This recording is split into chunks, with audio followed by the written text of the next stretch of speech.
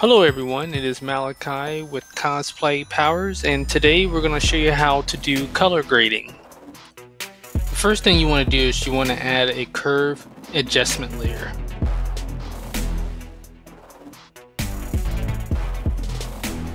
Now click on the clipping mask option and then click on the graph icon in the layers panel. Now we're going to do color mapping. Double click on the black dropper and find the darkest part in the background, not the subject. Now find the lightest part of the background. Hit OK, save as default, and then find the grayest part of the background. You might have to fine tune this, so you can hold down the left clicker and drag it. Then hit save. Alright, so now we can do color grading. So we're going to start with the black dropper first, and then we're going to click on the subject. We're going to find the darkest part of the subject. Then we're going to click on the white next. We're going to find the lightest part of the subject.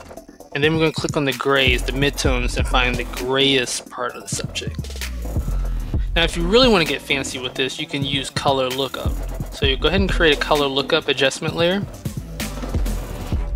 And then we're going to go ahead and click on one of these LUTs. It's a lot of them that you can select. You can even download LUTs. I wanted to add a little bit more warmth to this. You see how that kind of gives that global effect?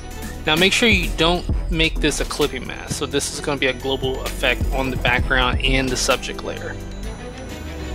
Many times when you use color lookup, it may come off oversaturated. So you're going to want to play with the opacity and the blending.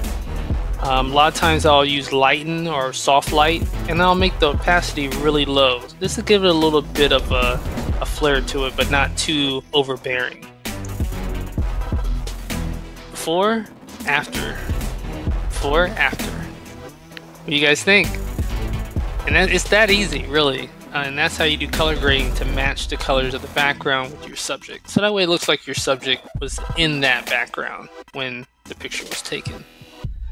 Thanks for watching. Don't forget to subscribe to Cosplaypowers on YouTube, and definitely check out our other videos so that way you can learn even more cool tricks.